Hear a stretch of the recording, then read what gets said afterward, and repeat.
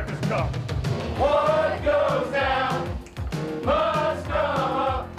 The Stars and Stripes wants the America's Cup.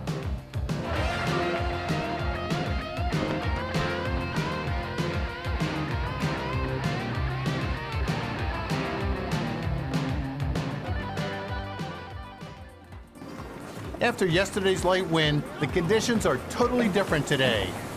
Just what the doctor ordered. It's in at full force. 22 knots at the start. 30 seconds to go. Kookaburra is over the line. Dennis Connor, to leeward of the committee boat, is trying to figure out how to trap Peter Gilmore, the helmsman of Kookaburra. Kookaburra jives on the inside. A nice move. Dennis Connor has made a mistake. He sailed too far to leeward. This could be the break Kookaburra is looking for. There's the gun. Kookaburra in a commanding position. Stars and Stripes in trouble, at least this early part. But remember, 24 miles and 8 legs to go.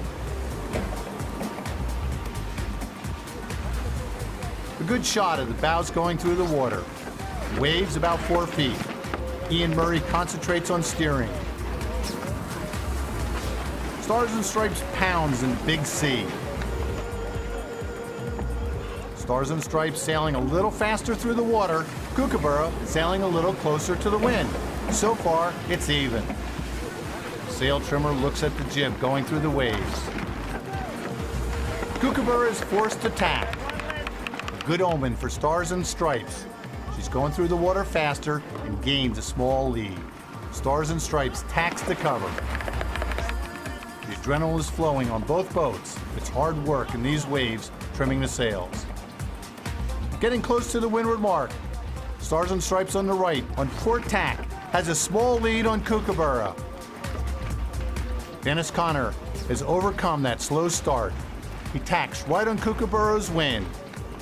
This is exactly what you do in match racing. Stay between your opponent and the next mark. Scott Vogel on the bow prepares for the spinnaker set. Stars and Stripes with a 2.5 boat length lead is going to go through a jibe set. A big maneuver in waves like this. With this wind shift, Stars and Stripes will sail closer on the port jibe heading for the leeward mark. Kookaburra also understands that the port jibe is closer. Hey, look at this. Windsurfers out on the race course. The chase boat forces them away. These windsurfers are going faster than 12 meters. Kookaburra works upwind, but just can't match the speed of Stars and Stripes. Wind 25 knots now. Scott Vogel gets a picture. Smile. At the finish line, it's all Stars and Stripes. 2 days in a row. Victory, this time by 1 minute, 10 seconds. Kookaburra follows. The crew is confused. What are they going to do? They can't win in light wind or heavy. They've got their work cut out for them.